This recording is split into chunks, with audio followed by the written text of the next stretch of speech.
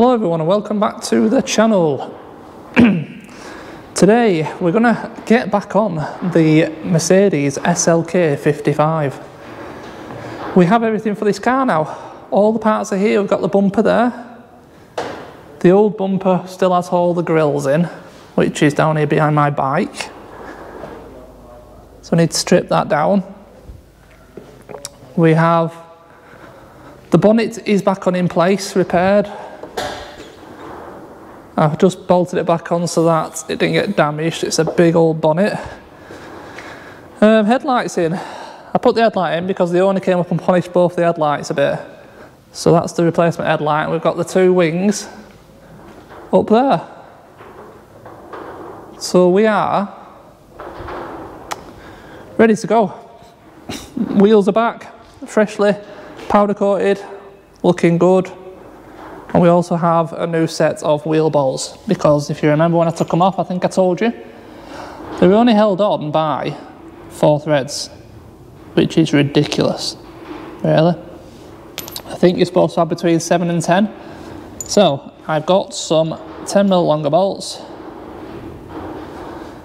so they shouldn't be an issue now. And if we have a little look, I'm not sure if you can see, I'll just shine a torch into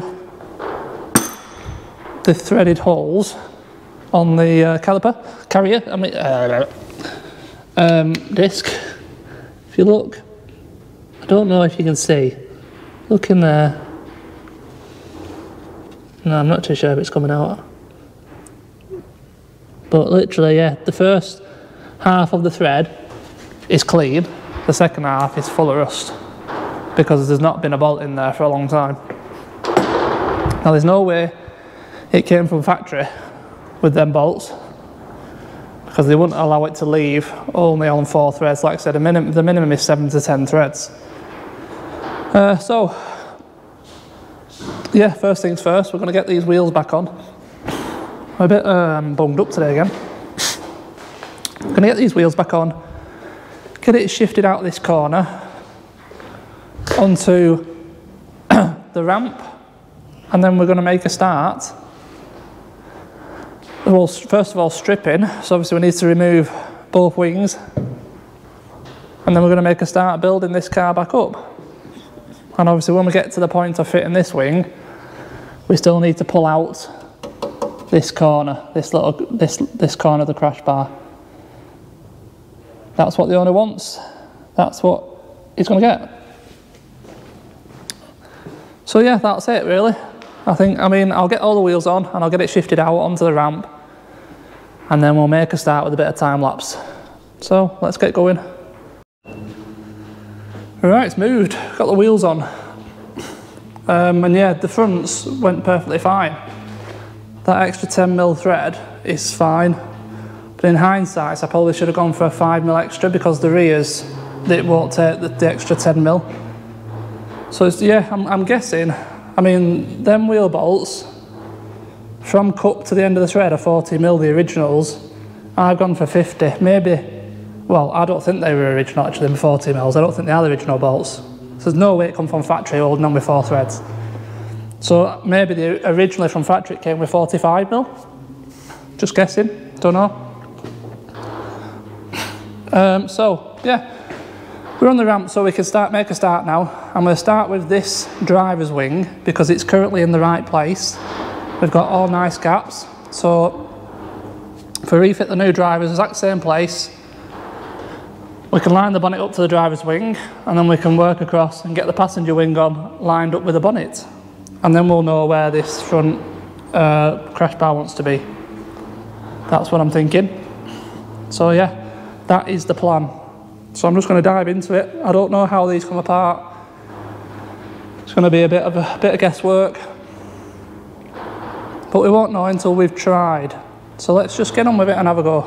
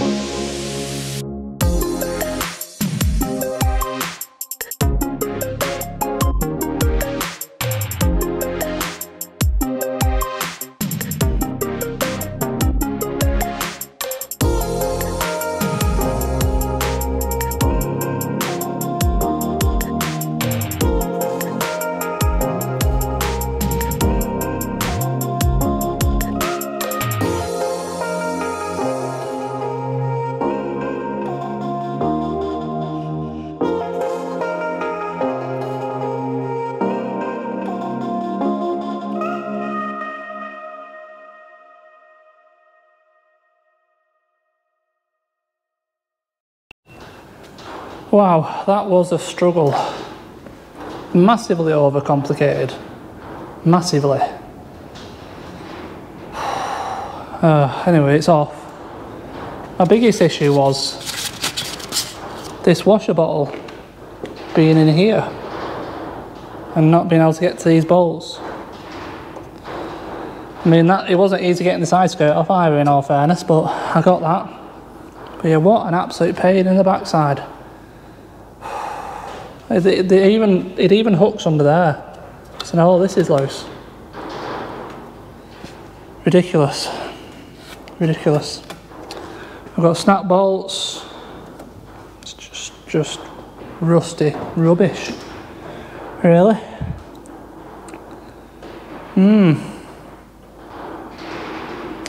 Right, anyway, I've got to get them 2 bolts out now because the heads have snapped off underneath. I need to take off this bumper side skirt clip. That's riveted on. Of course it's riveted on, why not? And I need to fit it to that one. And then get the other one back in. What a pain. I mean, yeah, I think I got a bit spoilt the last few days working on Fiestas because this is an absolute nightmare compared to it. Absolute nightmare. Anyway, it ain't going to do itself, and you know, the worst part about it is I've got the other side to do yet. Luckily, the other side obviously won't have a washer bottle, but we're still going to have to separate that side skirt from the wing.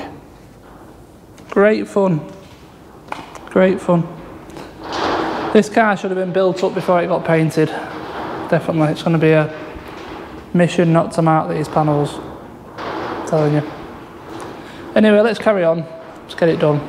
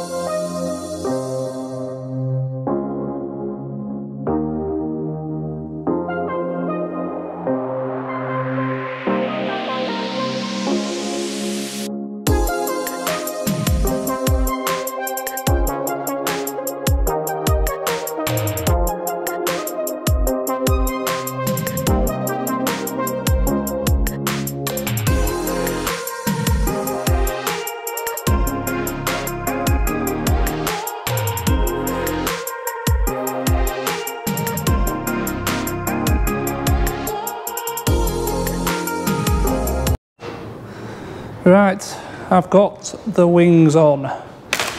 They're not in the perfect position yet, and I haven't tucked in the side skirts because I'm not sure if I need to move it, but in terms of gap's nice.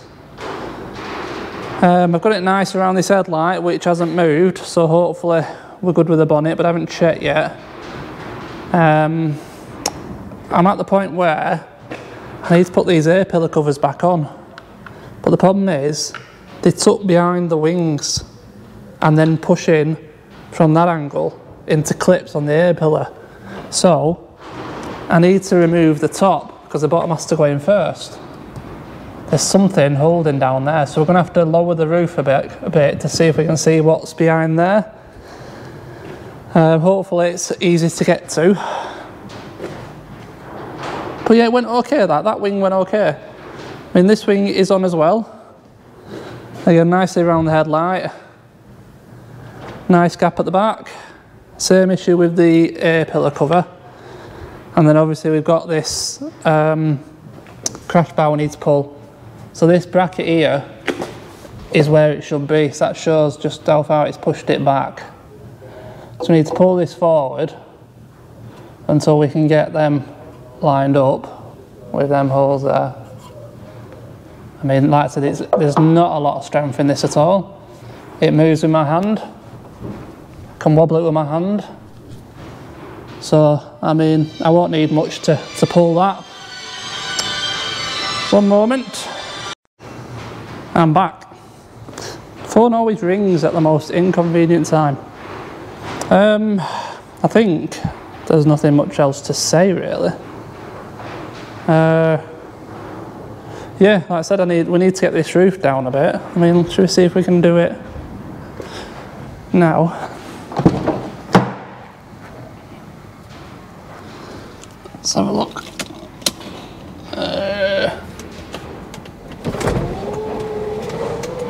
Let's have a look.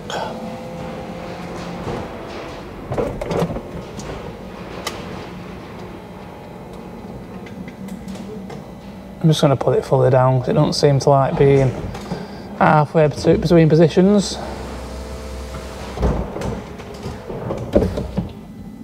There we go. Alright. Okay, yeah, so there's a screw there. See that there? So we pop that out. That cover should come off. And then it should be pretty easy then to sort out. Let's turn this ignition on. Excuse me. Yeah, okay, that shouldn't be too bad then. I think I might do that now then. Pop that, fit them properly. Excuse me. And then move forwards to, I mean, I suppose we need to check this bonnet. But no, I want them down first, it's going to catch. Yeah, alright. I'm going to get these A-pillars sorted, A-pillar covers. And then I'm going to check the bonnet for alignment with this wing. If that suits, we can put this washer bottle back up, side skirt clip back in, and get this wing lined up with the bonnet. And then it's down to pulling that. Once that lines up, build up the front bumper, slap the front bumper on. I think we've done the hard part now, really. So yeah, let's continue. I need to get this car done. Because the guy who owns this, he's bought another car for me to fix. I think we all know what that is there. We've seen one of them before, haven't we? It is actually a proper John Cooper works. Yeah. So that's something else I need to get onto, even though I've got one sat there. Never mind. Let's get on with this. Right, a bit more progress for you. I've tinkered away a bit off camera, especially, do you know, with this. There's a little chip on that. It's a bugger. No, it's something. As you can see, the doors has been out. I pulled the crash bar back out. Put it that way. So that's all back in position now, bolted back up to the wing. Perfectly good, great. Now I know it's not the perfect way to do it, but that's the way that me and the owner have decided to do it. So yeah, that's the way it is. I mean, like I said, it's not my car. It's up to the owner how much money they want to put into it, and he's happy with what's been done. It's nice and straight, it's in the right place. So yeah, it's done. I've also made a start on building the new bumper up. You can see the old one's here. New one is there. Got a few bits in. Got the main grille in, which was a real pain to get off. Very well secured. A little bit of a duct here. I've got the caps back in for the washer jets. The rest of it now won't take too much time really. Parking sensors, a bit of foam, the spotlight trims and the spotlights. Get them in, and then we are going to be fitting it to the car. I mean, not a great deal left to do now on this. I know it always looks like a lot without the bumper on, but just literally throwing the bumper on there will make a big difference, always does. And I'm hoping, yeah, another couple of hours and it'll be on the floor, on its wheels, ready for a quick test drive, which I'm excited about. Yeah, I am. I do like this car. It's the sound for me. It's just the sound. Sounds great. So I'm going to carry on building this bumper up, and then I'll put a bit of time lapse on, and we'll get it fit and have a look at the car and how it should look.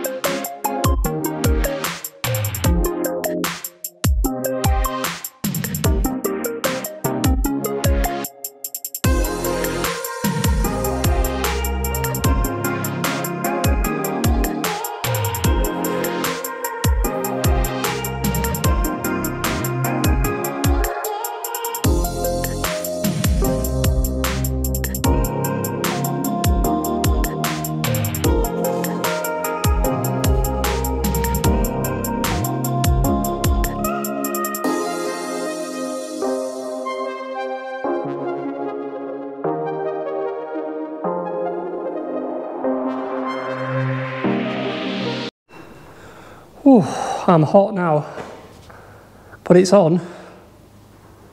I mean, sitting it in place was the easy part. Getting it all lined up and getting all the fixings in it has took a good long time.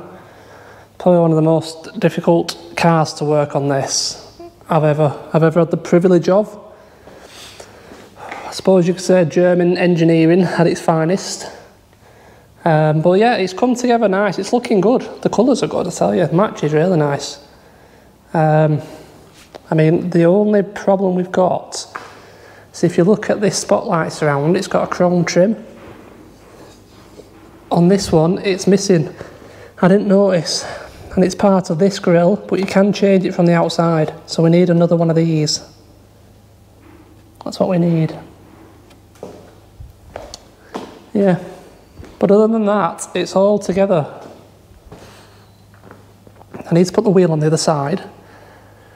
I mean, it'll look a lot better once it's had a wash. I mean, it's absolutely filthy now. Absolutely filthy. See, it's filthy.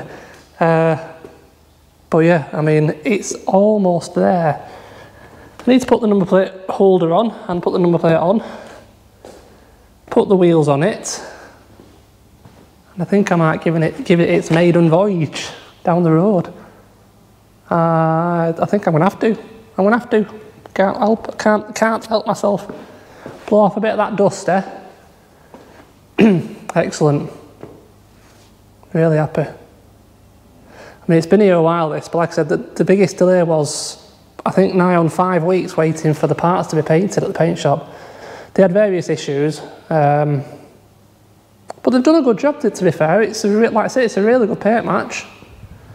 So hopefully out in the sun, when it's clean, it's just as good. But yeah, it's coming together. So I'm going to carry on a bit more, get plates on it, like I said, get the wheels on. I'll get it down on the floor. We've also got the vents to put in the bonnet, and I remember they were a pain in the backside to get out, so they're going to be just as hard to get in, I think. But yeah, we made it, haven't we? We've made it. It's the final touches now. Right. Yeah, it's good. All put together now. Finished. Few little tweaks to do. I just nipped up the road in it. Sounds great. And it pulls quite well, actually. It's got quite a bit of poke. But the tracking is massively out, to the point where obviously it's triggering the traction control because it thinks there's steering angle input when there isn't. So before it goes out again, that needs addressing, because obviously it's going to scrub the tyres. But that was just a test run, literally just half a mile up the road. And yeah, a very nice car, very nice car. It's such a nice noise when you do give it a bit of beans. And yeah, it's got a bit of poke. I'm going to reserve judgment yet. does feel pokey until tracking sorted and I have a proper go in it. But pretty impressed really so far. Pretty impressed so far. It looks the business, doesn't it? I think it looks a nice car, this. It'll transform it again when it's had a wash. And I think that's going to be the next step. I think I'll get it washed, sort the tracking out, nice clean up and a tidy, and then we'll just come back for one more walk around, one more listen to the old exhaust, and I think we'll be calling it a day on this car. Finitoed. How dirty the wheels are already. So all the brakes have got a bit of surface rust, so they need to clean up. But yeah, well, nice car. Difficult to work on, but nice car overall. So yeah, I'll come back. It's not going to be it'll be in this video, but it's not today for me. I'm going home now. It's hot, so yeah, not much to do. Good wash, bit of tinkering, and we are done. Right, there we go. Whew, I am boiling today. 32 degrees. That's why I've just washed it inside the unit. There was no way I was standing outside there washing a car getting baked. Oh, right, yeah. So I think we are done with this SLK55. It's turned out really, really well. Nicely refurbed wheels. The paint's beautiful. Even the match is really good. And you wouldn't be able to tell that's different paint, would you? That looks really well. And yeah, in the sunlight, look, it lightens up so much. So yeah, MOT'd as well. It's been for MOT today. Passed no advisories, which is incredible really, isn't it? A really, really good car. I mean, it pulls pretty impressively as well. The noise is to die for. Really, really nice V8 rumble when you really give it some. Impressed, yeah, I am actually. For the age of the car, I mean, it's a cruiser. It's roof down, barbling down the road. Gearbox is a bit lazy, but yeah, it is 17 years old. Even though it's got the 7G-tronic gearbox in it, 7-speed auto, it is lazy, obviously compared to today's standards of instant F1 style gear changes. It's a bit lazy, but it's a great car. Yeah, great car. I mean, I don't know the numbers on this now, in all honesty. The car from auction was, it was about, I think, was it about 5,250, something like that. Now, obviously, parts have been expensive. We've had to get 2 genuine brand new wings from Mercedes. They were 350 each. And then obviously had to get them painted. The bonnet had to be repaired and painted. The front bumper, I think, was 600 second hand with chunks missing out the bottom. They're very hard to get hold of these bumpers because, like I said, they are specific to the SLK55 because of them. So that had to be repaired and painted. The suspension components, it's cost him a lot to get the wheels refurbed because they were really bad. So yeah, it's had a bit of money spent on it. I'm going to hazard a guess.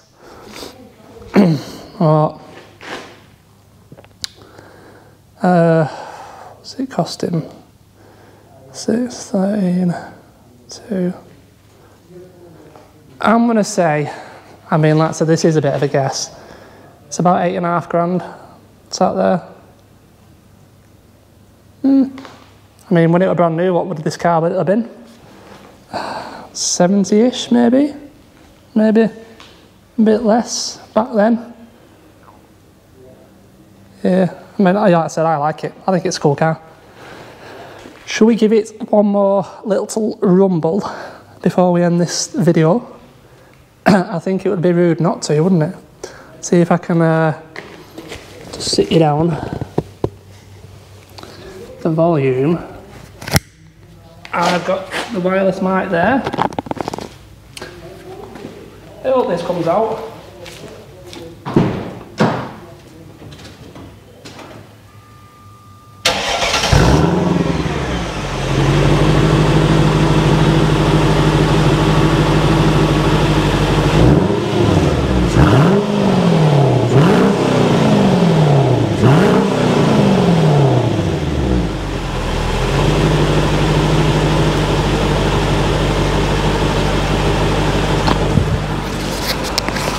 Did you hear that?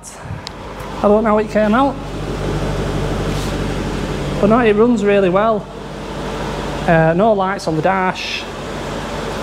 The roof works perfect. Everything works. Everything works in here. Electronically, everything is perfect.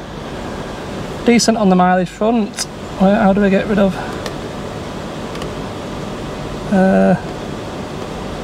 62,681 miles. I mean, yeah, it's cool. It's decent. So we are done. We are done with the SLK55. I hope you've enjoyed it. I mean, yeah, I've enjoyed doing this car. It's been difficult at times. There was a long wait for the parts being painted, which was annoying, so it was sat in that corner collecting dust. It should have been done a lot quicker. But it's done, and it runs well, it drives well, everyone's happy, that's all that matters. So, as always, thank you very much for watching my videos. Massively appreciated, and we'll be back very soon with some more videos. So until then, thank you, cheers.